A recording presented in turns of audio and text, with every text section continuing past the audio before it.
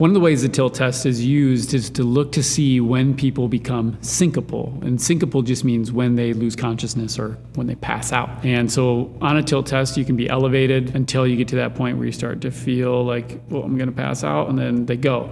There are three types that we consider. First one we can think about is cardioinhibitory. And what that means is the heart rate starts to drop until we're not able to maintain perfusion, and then people pass out. The second one is what they call a vasodepressor type syncope. And this is basically where the blood pressure drops until people pass out. Obviously, the other one to consider is mixed, where both the heart rate and the blood pressure drop until you lose perfusion enough to where people pass out. Now, these are all under the umbrella of vasovagal syncope, but one thing that's very good to note is there's actually been some work that's shown that we can have that syncopal event prior to the blood pressure dropping or the heart rate dropping to a threshold level. So there appears to be a neurogenic component to it where the brain has a little triggering mechanism that can actually cause people to pass out on the way to that range. So all those are ways to consider and start to think about what is happening when we notice that people are passing out on a tilt test, and then we can use those to solve for, do we need to get the heart rate up? Do we need to be able to have better signaling from the brain to maintain that? Better signaling to the peripheral vessels to maintain their constriction so we don't lose blood pressure? Or are we getting that triggering mechanism that's happening centrally?